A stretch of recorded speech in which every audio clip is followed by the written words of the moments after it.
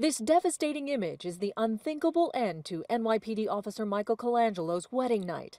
Just hours after exchanging vows, a joyride with friends takes a tragic turn and claims his life. His new wife, Catherine, now a widow.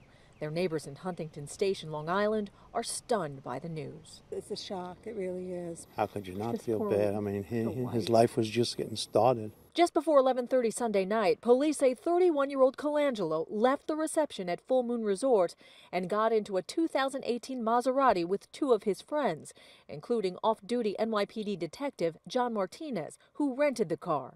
Police say the Maserati was winding around Oliveria Road in the town of Shandaken in Ulster County when it veered off the road, hit a tree, and flipped over, landing on its roof. Colangelo and Martinez were not wearing seatbelts and were ejected from the front seats. Police have to wait for autopsy results to determine who was driving. The lone survivor in the back seat was belted in. The speed was probably excessive for that roadway. Colangelo's neighbors are mourning the loss of the 10-year veteran of the NYPD who worked in special operations with his canine partner, Jimbo. We'll miss him. Outside the Hop Hog home of 39-year-old Detective Martinez, fellow officers gathered to show support for his family. The 16-year veteran of the force worked at the 84th Precinct in Brooklyn.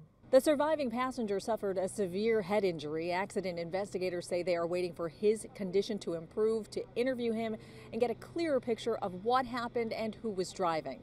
They are also waiting for the toxicology report to determine if alcohol was involved. In Huntington Station, Long Island, Hazel, Sanchez, CBS 2 News.